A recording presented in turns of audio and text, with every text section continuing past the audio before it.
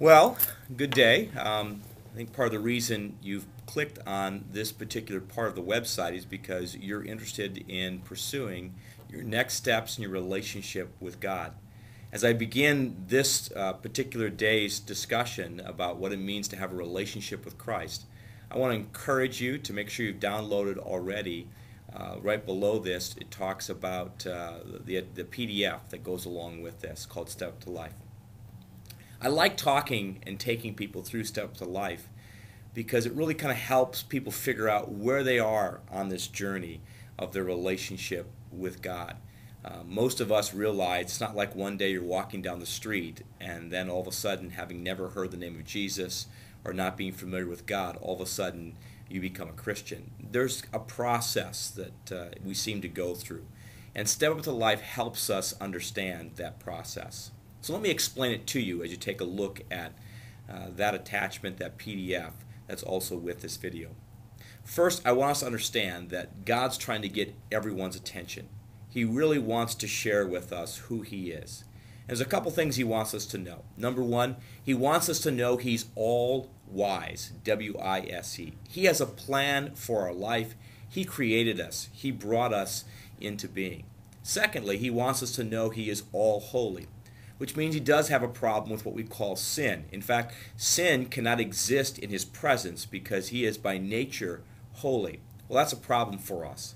But God has dealt with that in His mercy, because the third thing He wants us to know is that He is all-merciful. He's provided a way in which we can spend eternity living in relationship with Him, even though you and I have this problem with sin. Now, in relationship to this particular plan of God, each of us can find ourselves, I believe, on one of 5 steps. And that's really what that chart, that diagram that you downloaded right next to this video explains and outlines for you. Step number 1 is the step of unconcern. The point is, we may know something about God or we may know nothing about God. The basic idea is we just don't care.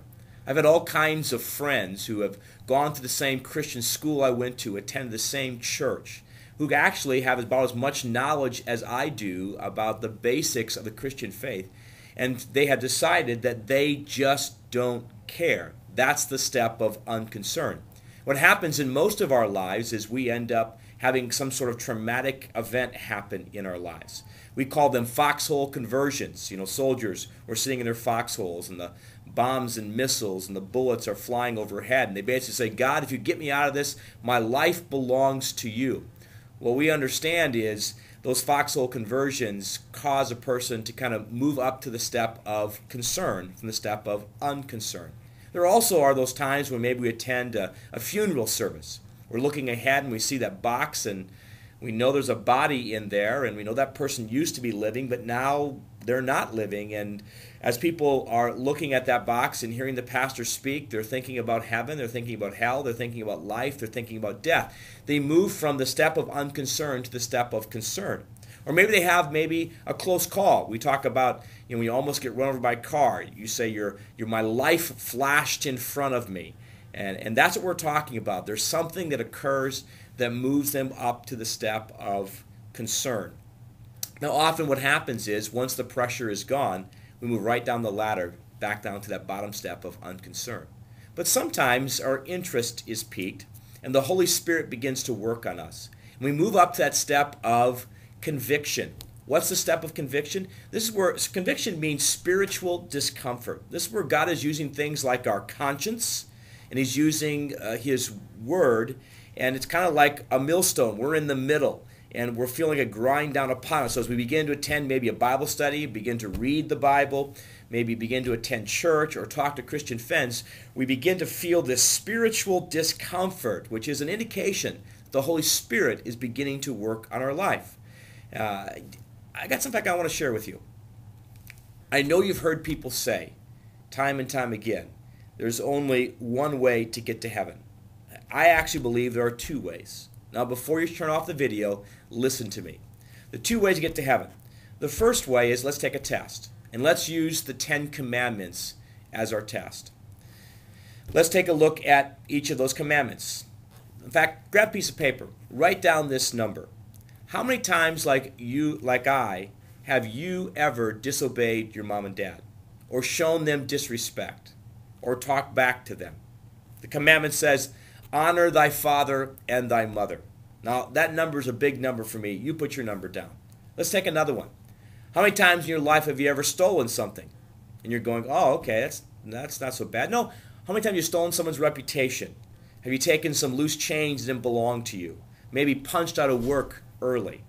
Now, that number for me, again, is a big number. You put your number down. How many times in your life have you ever lied? Well, the commandment says, thou shalt not bear false witness against thy neighbor. I'm talking about the little white lies. I'm talking about the misleadings. I'm talking about the direct lies. Again, that number's a big number for me. Put your number down. Well, let's pick an easy one.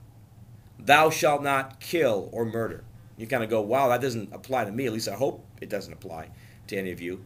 But the reality is we have to use Jesus' definition. His definition says if you harbor hatred in your heart towards someone, you've broken that commandment. Now, add up your numbers. Now, if you're like me, those numbers are huge. And we haven't talked about the big commandments. You know, the number of times you haven't put God as number one in your life. See, the first way to get to heaven is you have to have an absolute zero for a number. It means you've never, ever, in thought, word, or deed, broken the very law of God, violated his righteousness. Well, the question you ask in the step of conviction is, how much do your sins bother you? A little bit? A lot? A whole lot? Or enough to do something about it? Often people in the conviction step, what happens is they begin to feel so uncomfortable, they just move right down the ladder, down to the step of unconcern once again. I'm not going to go to church. I don't want to read the Bible. I don't want to talk to those Christian friends. I just feel uncomfortable. But sometimes, as they begin to allow the Holy Spirit to work in their life, they move up to the next step, which is the step of repentance. What's repentance? Spiritual U-turn. As they hear God's word, as they're around God's people, as they listen to God's Spirit working inside of them, they begin to change their behavior. Repentance is a spiritual U-turn. I feel uncomfortable when I'm walking this direction, so what I'm going to do is I'm going to turn around and walk the exact opposite direction. Now, please understand something. Repentance is not conversion. Repentance is not becoming a follower of Christ. Repentance is not where you experience the life of God. Because repentance is nothing about the actions that we take because of that discomfort. And often what happens is people walk in the realm of repentance. They get frustrated because they, just like me and just like you, continue to sin. And eventually they throw their hands in the air and say, I can't live this life. It's impossible. And they walk right down the bottom of the step to the step of unconcern. Repentance may look like you're a believer, a follower of Jesus Christ, but you haven't actually experienced a relationship with Christ. You see, it's the top step that we're talking about. And that top step is faith in Jesus Christ. Now stop for a second. What do we mean by faith in Christ? This is where someone says, I trust God absolutely and completely to be the leader of my life and to be the forgiver of my sins. There's a great illustration that kind of captures what it means to place your faith and trust in Jesus.